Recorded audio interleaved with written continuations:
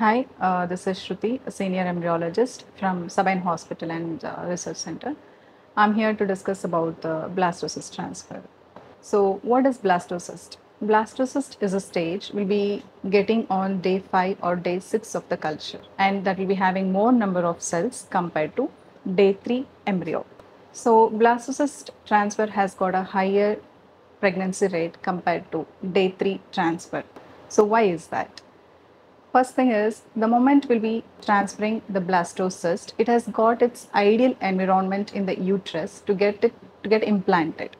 Whereas day 3 embryo, after transferring, it has to grow till blastocyst. That is, it will take another 2 days. And after that, it will get implanted.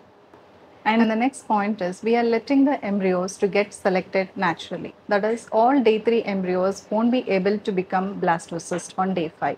Only a good viable embryos will become blastocyst. That is, we say a natural way of selecting the embryos for blastocyst transfer.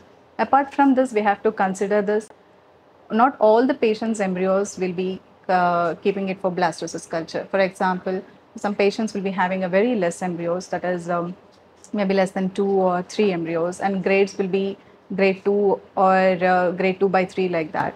Such embryos cannot be kept for blastocyst because there are chances of getting arrested in between the culture. So at the end of the culture, we might end up having no embryos for the transfer at all for the patient. So, and the treatment will go for the waste.